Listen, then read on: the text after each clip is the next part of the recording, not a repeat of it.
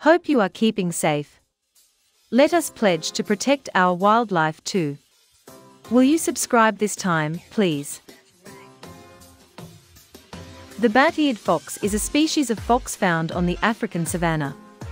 It is named for its large ears, which have a role in thermoregulation. They are relatively small canids. Generally, the pelage is tan-colored, with grey agouti guard hairs, giving its grizzled appearance, appearing more buff on the sides. The undersides and throat are pale. The limbs are dark, shading to dark brown or black at their extremities. The muzzle, the tip and upper side of the tail, and the facial mask are black. The insides of the ears are white. Proportionally large ears of bat-eared foxes, a characteristic shared by many other inhabitants of hot, arid climates, help to distribute heat. They also help in locating prey. They are adapted to arid or semi-arid environments.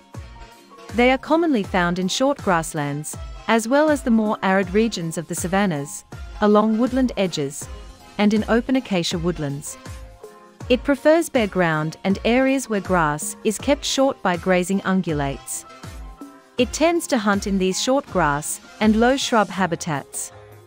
However, it does venture into areas with tall grasses and thick shrubs to hide when threatened.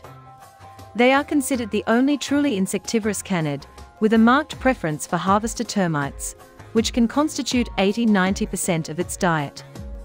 It is predominantly socially monogamous. In contrast to other canids, the bat-eared fox has a reversal in parental roles, with the male taking on the majority of the parental care behavior. Gestation lasts for 60 to 70 days, and females give birth to litters consisting of 1 to 6 kits. Beyond lactation, which lasts 14 to 15 weeks, males take over grooming, defending, huddling, chaperoning, and carrying the young between den sites. Additionally, male care and den attendance rates have been shown to have a direct correlation with cub survival rates. The female forages for food, which she uses to maintain milk production, on which the pups heavily depend. Food foraged by the female is not brought back to the pups or regurgitated to feed the pups. Nice to see you till the end, and take care. We will meet again pretty soon.